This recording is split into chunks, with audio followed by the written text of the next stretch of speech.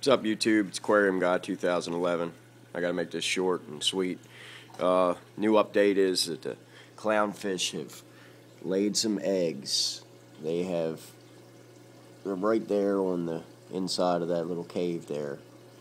So I need to get any information anybody has on how to raise them, hatch them. So anybody has any information, that'd be great. Really appreciate it. A little more updates. I got a acan mushroom. He's doing pretty good. He's growing a little bit. And I bought a Colt coral. This guy's pretty good size. Got him for a really, really good deal. So I couldn't pass up on him.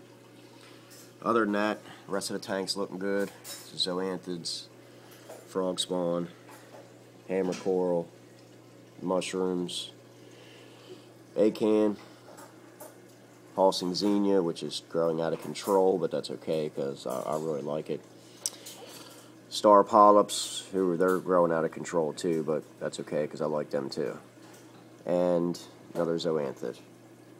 But yeah, this is just a little quick update of everybody in the tank, and you probably can't see it real well, but there's a big patch of orange eggs just to the right of the clownfish in there. So anybody has any information, please shoot it my way.